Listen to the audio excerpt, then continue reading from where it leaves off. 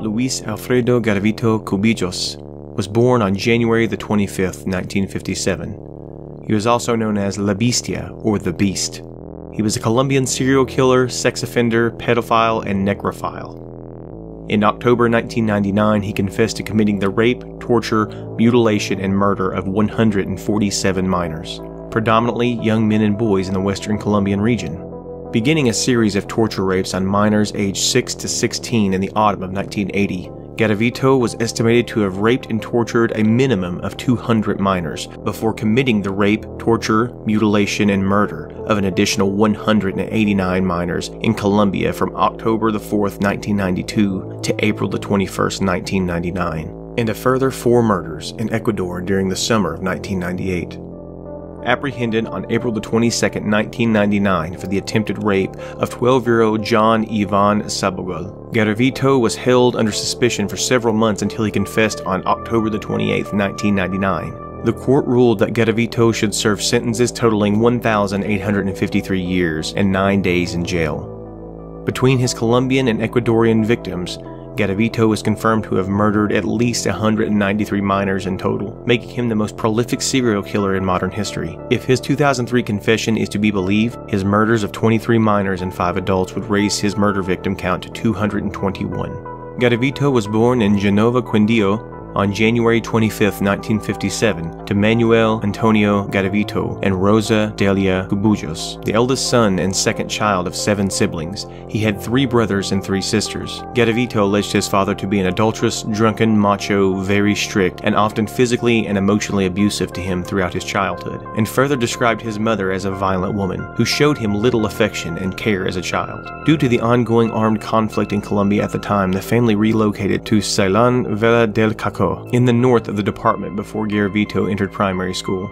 As a result of his father's drinking and extramarital affairs, and his mother's aggressive temperament, they frequently fought verbally and physically in the presence of their children, whom they largely neglected.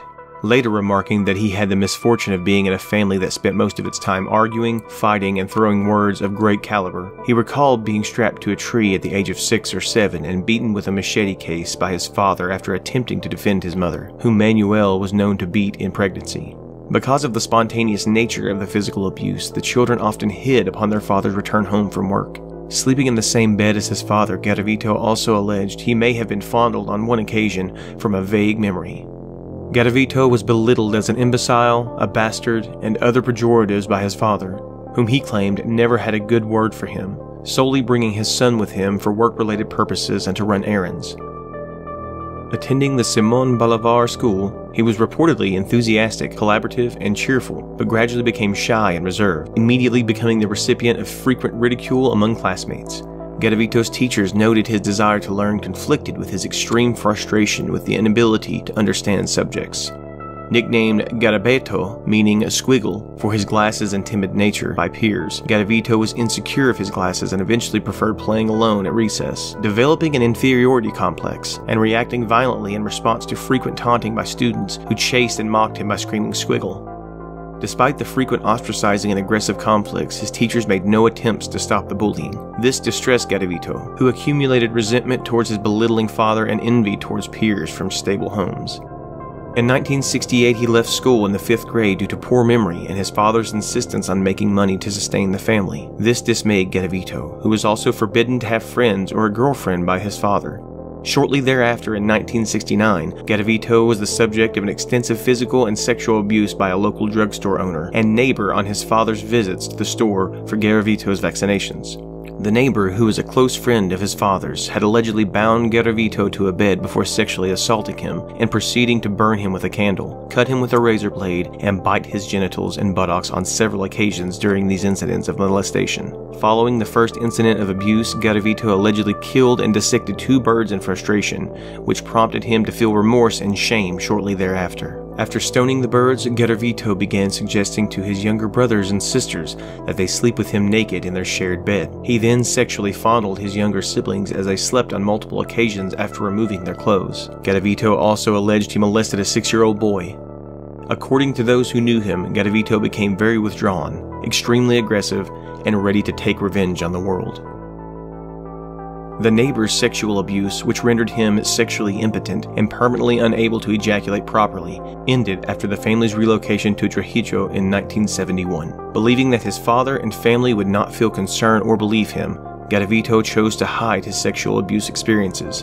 Soon after arriving in Trujillo, he was shown heterosexual pornography by another neighboring family friend. Because Garavito responded with disgust, the neighbor beat him into the undergrowth before raping him. In 1972, Garavito aggressively and repeatedly attempted to initiate sexual relations with women as a 15-year-old youth, but his advances towards them were consistently rejected. Through various alcoholic family members, Garavito accessed alcoholic drinks and developed an addiction. A rebellious young man, Garavito was briefly evicted in 1972 after being caught by his mother attempting to rape a 5-year-old boy, and again in 1973 following an attempted sexual assault on a 6-year-old boy at a train station in Bogota. The boy screamed, which alerted the authorities to arrest Garavito, who stated he only wanted to lightly molest the child in response to an attempted rape charge. Following the later incident, Garavito was reprimanded by his father Manuel for not choosing a woman to sexually assault instead of a young boy. With Garavito's homosexuality causing frequent arguments between him and his father Manuel, he was evicted for the final time for homosexual behavior. As a young man, Garavito started working as an assistant at a compensation fund and later in a chain of stores. Despite his newfound career, he began to have problems with his co-workers, clients, and bosses, which gradually escalated into physical altercations. After losing his job, Garavito worked as a street vendor who sold religious icons and a migrant worker, developing primarily platonic relationships with various women over the course of his adulthood. In 1973, he began work on a coffee plantation as a youth in Trujillo, first falling in love with a school teacher and single mother named Luz Mary Ocampo Orozco, who he later attended weekly mass services with. Many of the women he befriended had children whom Garavito reportedly nurtured as if they were his own children, in addition to being a loving boyfriend when he was sober. His companions likewise described him to be amicable, despite his notably violent temper and occasional drunken stage in which he vowed to murder his father. While drunk, Garavito, an increasingly jealous and controlling partner in relationships, was also prone to physically abusing his girlfriends over insignificant problems, if there were any at all. As a result, he often found himself the subject of town gossip and frequent evictions by his female partners in later life.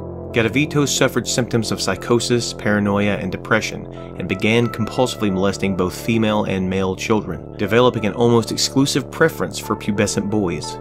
Due to depression and suicidal feelings related to his lack of achievement, he expressed desire to start a family. When drunk, Garavito insisted on having sexual intercourse with his female partners. Despite this, he suffered from frequent erectile dysfunction which caused him extreme grief, often prompting him to enter rants concerning his hatred for his family to them. Garavito gradually developed alcoholism and began participating in Alcoholics Anonymous meetings in 1978.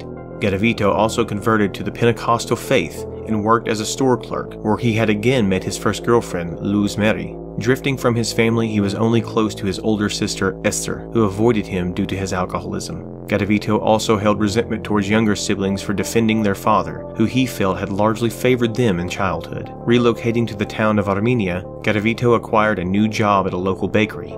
Following his frequent attendance of local church service in which he remorsefully beat his chest during prayer, Garavito attended Alcoholics Anonymous meetings and occasionally visited psychiatrists before ending his day by frequenting Valencia Park to procure the services of child prostitutes. After allegedly provoking a fight with his co-worker, Garavito's employment at the bakery was terminated. He subsequently attempted suicide. Following this failed attempt, Garavito sought psychiatric care at San Juan de Dios Hospital, and was repeatedly hospitalized throughout the spring of 1980, where he expressed a desire to die over a belief that his life was worth nothing. He was primarily treated for his diagnosed depression in spite of evident psychosis and bulimia. He was, however, prescribed antipsychotic medication. Intent on being truthful with his psychiatrist, Garavito stated he wanted to have children, before misdirecting this statement into implying he wanted to start a family. Fearful of consequences, Garavito chose not to inform the psychiatrist of his pedophilia or his sexual impotence with female partners. Garavito later obtained employment in 1980 at a supermarket in Armenia.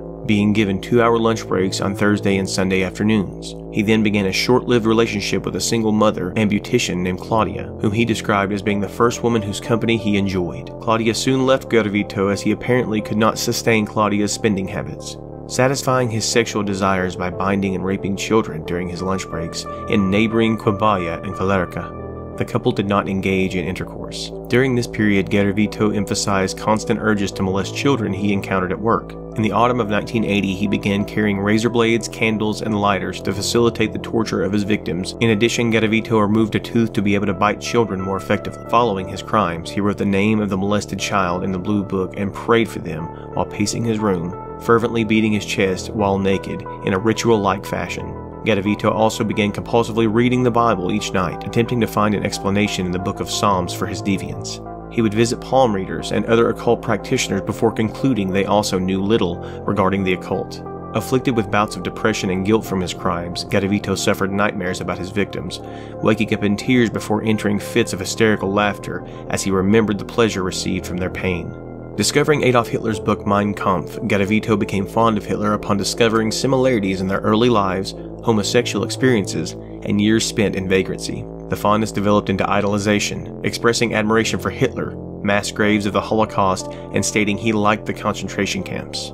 On January 25, 1984, Garavito was housed under psychiatric care for 33 days following a mental breakdown. He was prescribed antipsychotic medication and referred to psychotherapy for his depression. After obtaining a permit to leave on February 28, 1984, Garavito fled to Pereira, where he immediately molested, burned, and bit 2 children in the sector of Getsemani, before leaving their photographs with his older sister. When the children publicly identified him, Garavito fled the city. He then resumed storing scalpels, candles, and razor blades in plastic bags for future victims. Having molested and tortured more than 100 children by this period, Garavito was briefly detained for stealing jewelry from a friend. Garavito also developed an obsession with the Colombian spree killer, Campo Elias Delgado, who murdered his own mother and several others at a Bogota restaurant in December 1986. Garavito admired the national attention it received and wished to emulate him, as he and others noted it on television at a bar.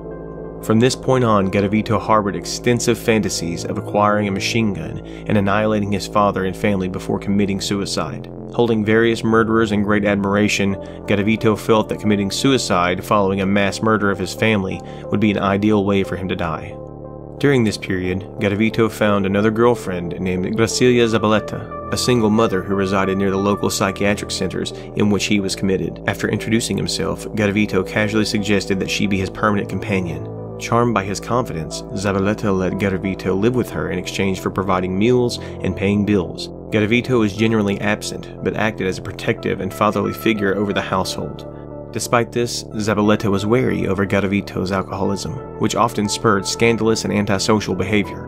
Like Luz Meri, Garavito also would later claim to have loved Zabaleta. After being seen drunk in the company of various pubescent youths of humble appearance by his friends Hario Toro and Ancesar Valencia, Garavito's companions became aware of their friend's pedestry. Garavito was not confronted, and most of his male and female acquaintances did not suspect any sexual problems. Starting in 1988, Garavito began documenting his crimes, keeping trophies from his victims in black cloth suitcases at several females' residences. Between 1980 and 1992, Garavito was estimated to have raped and tortured a minimum of 200 youths, a period during which he actively spent 5 years under psychiatric care, having attempted suicide several times. Wherever Garavito had resided during this time, reports of child molestation in said areas increased dramatically. While operating a Ouija board, Garavito alleged that he entered a state of psychosis in which the devil had asked whether he would like to serve him. Answering that he would, the devil responded saying, "Kill, that with killing many things may come." Attempting to commit his first murder on October 1st, 1992, Garavito sought a young boy who had been selling sweets and cigars to passerbys. In a state of drunkenness, he lured the youth, who he planned on bringing to a wooded lot, to the Malia Hotel sector in Bolivar, Colombia, before being interrupted and beaten by local police, one of whom hit him over the head with a revolver. As Garavito bled, they then stole 100,000 pesos, a watch, and a ring from him before letting him go from the police station. Garavito then resolved to commit murder 3 days later, committing his first murder of a boy named Juan Carlos on October 4th, 1992. Garavito began wearing various disguises in order to evade identification and arrest. Known locally as Goofy, a generous man who gave to children in Trujillo, locals went out of their way to keep documents for Garavito. For years, Garavito documented his crimes by tickets, receipts, clothes, and identity cards of victims in black cloth suitcases. Garavito left the suitcases with his sister Esther before giving them to Luz Mary. He also collected their amputated toes before disposing of them for fear that the Colombian National Police's scent dog team may trace them to him.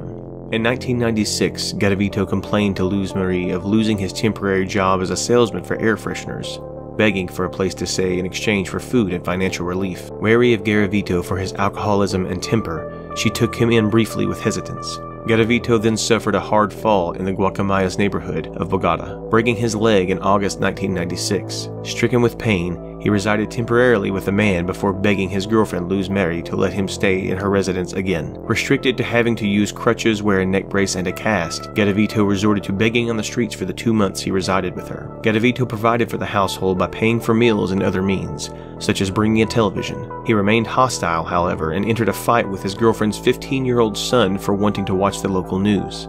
Luz Mary subsequently evicted Garavito, who derided her son as disrespectful and rude, and had also damaged a gold chain she had gifted him. Later that year on Christmas Day, Luz Mary received a gift from a visiting friend, which prompted an angry, drunken phone call from Garavito, who stated that he didn't like those faggots. After being informed that he was no longer welcome, Garavito appeared the next morning shouting obscenities and threats while grabbing at Luz Marie's throat, prompting her and the family to hide in the neighbor's house. After several hours, Garavito left an apology note asking for her forgiveness and noting his damage to their household. Nicknamed Conflict by locals, Garavito was frequently seen drunk and drifting from town to town as he outwore his welcome, often due to his domestic disputes with co-workers, abuse of his girlfriends, and general inability to behave normally. His erratic outwore his welcome.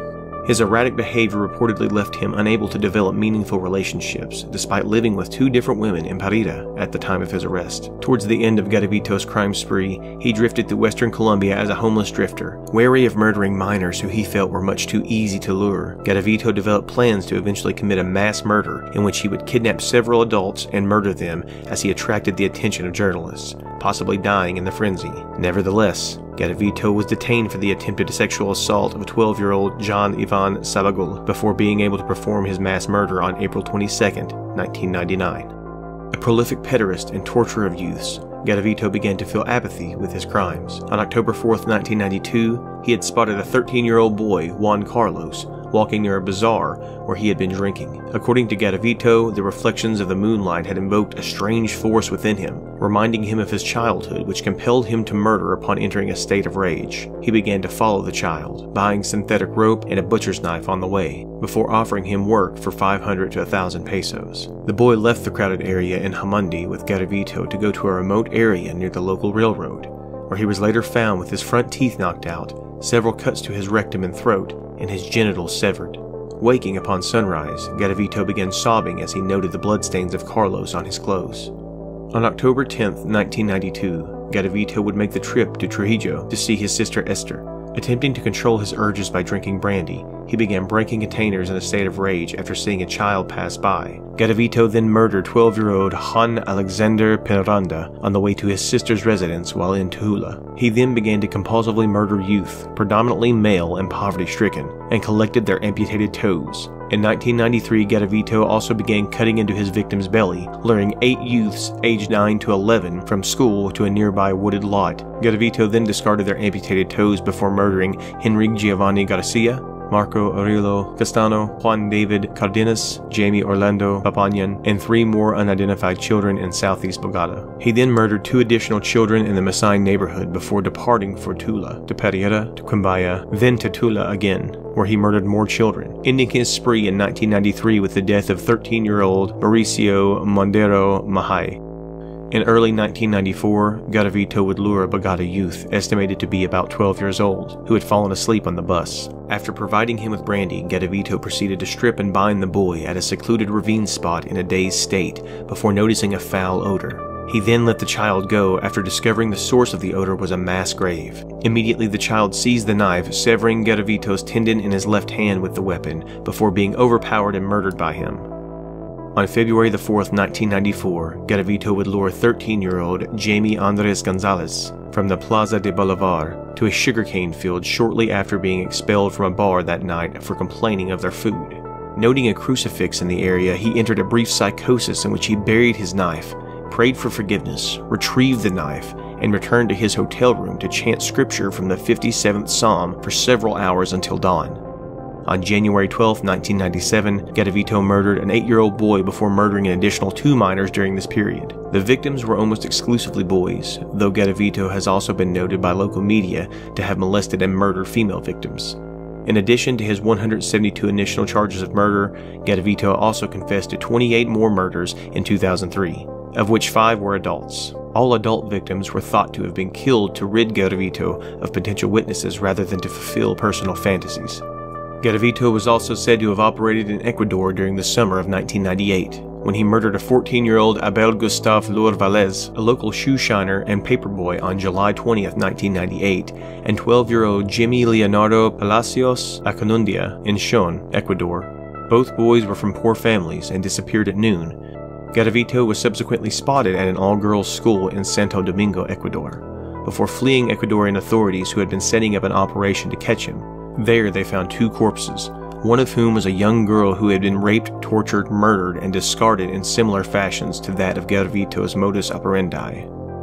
Marked for his thick Colombian accent, locals spotted a foreign drifter begging for money in July and August of that year. In addition, Garavito also stated that he had allegedly committed murders in Venezuela. Garavito was picked up by the local police just a few days later on an unrelated charge of attempted rape against Juan Ivan Sabagul. On April 22, 1999, Garavito was drinking brandy in the evening when he encountered Sabagul selling lottery tickets in the city of Villavicencio, introducing himself as Bonifacio Morera Lizcano, a local politician. Garavito proceeded to seize Sabagul with a knife before threatening the child into silence. Pretending to hug Sabagul, Garavito escorted him into a taxi before forcing him to climb a barbed wire fence that led him to a secluded hillside. At this location, Garavito proceeded to blind Sabagul by repeatedly screaming, "Am I a sadist?" He then taunted the child with a blade, shouting various obscenities as he masturbated over him. A homeless 16-year-old had been close enough to hear the struggle between Garavito and the child. The teen began to curse and throw stones at Garavito. Garavito chased the teenager with his dagger. Both the boy and the teen fled to the Rosa Blanca farmhouse located on La Coralina in Villavicencio, where they were met by a 12-year-old girl. Garavito later reached the farmhouse, aggressively asking the little girl for directions. She directed Garavito into the woods, where he became lost. The police were contacted, resulting in a search. Authorities found Garavito walking out of the woods at approximately 7 p.m. as they urged angry locals not to get involved in the search. He gave them a false ID and claimed to be the politician Luzcano. Despite this, they suspected the man to be Garavito anyways. On July 4, 1999, their suspicions were confirmed. For Colombia's Justice Department, Garavito's confession was not enough. Garavito had an eye condition that was rare and only found in men in particular age groups. His glasses were specifically designed for his unique condition. These particular glasses were found at the crime scene. Garavito also left behind bottles of brandy, his underwear, and his shoes. DNA was found on the victims, along with other items left behind. Police scheduled the entire jail where Garavito was being detained to get an eye exam, the outcome of which would help police pair the glasses to Garavito. By making it mandatory for all prisoners, it reduced Garavito's suspicion and kept him from lying about his eyesight. His height of 5 foot 5 inches and limp were also crucial in connecting him to the investigators' findings. While Garavito was out of his cell, detectives took DNA samples from his pillows and living area. The DNA found on the victims was a match to the DNA found in Garavito's cell. Garavito's confessed to murdering about 140 children and was charged with killing 172 altogether throughout Colombia. He was found guilty on 138 of the 172 counts. The others are ongoing. Garavito was sentenced to 1,853 years and 9 days in prison, the lengthiest sentence in Colombian history. However, Colombian law limits imprisonment to 40 years, and because Garavito helped the police find the victims' bodies, his sentence was further reduced to 22 years. Garavito is currently serving his sentence in a maximum security prison in Valledupar in the department of El Cesar in Colombia. He is held separately from all other prisoners because it is feared that he would be killed immediately. He will become eligible for parole in 2023, when he has served 3/5 of his sentence. In 2021, a judge blocked a request to release Garavito early due to his good behavior in prison on the grounds that he had not paid a fine for his victims. Garavito remains hopeful. having expressed to Colombian Senator Carlos Merino de Caro his apparent plans to enter Colombian Congress, enter the ministry as a Pentecostal pastor, and marry a woman, and rejection of his self-admitted homosexuality, in the hopes that he will be able to help abused children upon his release.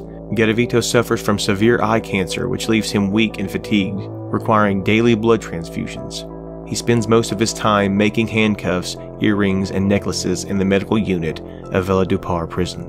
Many Colombians criticize the possibility of Garavito's release. In recent years, Colombians have increasingly felt that Garavito's sentence was not sufficient punishment for his crimes. Some have argued that he deserves either life in prison or the death penalty, neither of which exist in Colombia. Colombian law had no provisions or method to impose a sentence longer than what Garavito received, which was seen as a deficiency in the law caused by a failure to address the possibility of a serial killer in Colombian society. The law has since increased the maximum penalty for such crimes to 60 years in prison. Journalist Guillermo Prieto Lerota interviewed Garavito for a show which was broadcast on June 11, 2006. Lerota mentioned that during the interview, Garavito tried to minimize his actions and expressed intent to start a political career in order to help abused children. Lerota also described Garavito's conditions in prison and commented that due to good behavior, he could possibly apply for early release within 3 years.